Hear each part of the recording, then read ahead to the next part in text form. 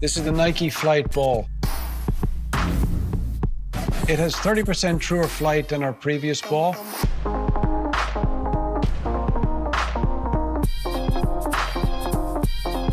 Consistency, consistency, consistency. Some of the top players will be knocking a ball around 60 miles an hour. They want to know where they're putting it. So the ball has got to keep pace with, if not faster than the game.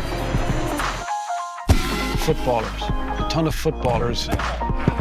We listen to the voice of the athlete, gather that information, and then put coordinates and such into the robot.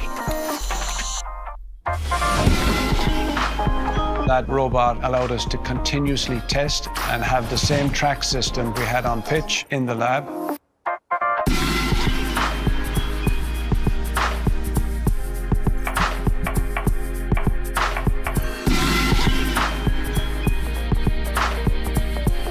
A smooth surface passes through the air. The air will grip that surface and cause distortion.